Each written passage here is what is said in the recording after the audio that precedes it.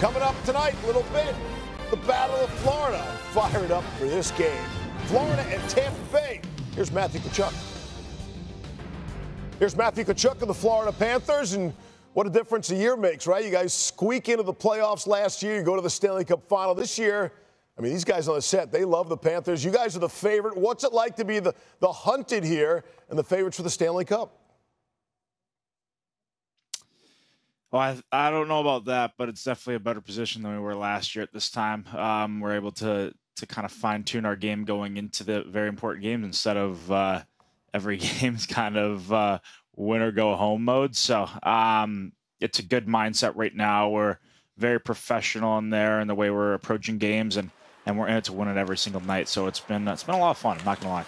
Hey, Matthew, it's Mess. Speaking of fine-tuning your game, you've made some changes since last year. And you know how tight a group it is when you go to the Stanley Cup Finals like you did last year. You brought new players in this year. What have you done to kind of bring them into the fold and into the culture of the Panthers and what you guys have created? They've been amazing, and we have a great core of guys that have the exact same mindset and the way we approach everything on and off the ice. And we kind of brought in guys that just have been perfect fits for us. And it's kind of one of those organizations now, and the mindsets and the cultures where, I mean, if you're not going to buy in, it's just probably not going to be here. So, and everybody who's been here has been unbelievable. It's been such great additions. I can't say enough great things about everybody that's come in this year and really helped us take our game to another level. Matthew Subi here.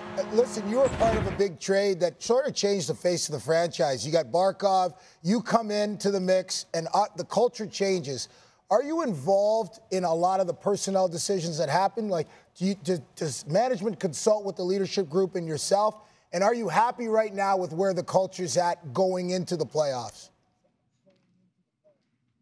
They do not say much to me. They let me go out there and just play. So I actually like that way more. So all I have to focus on is my business here at the rink and take care of it on the ice. And that's kind of the same thing with all the players. So, but yeah, definitely very happy with the decisions they've made.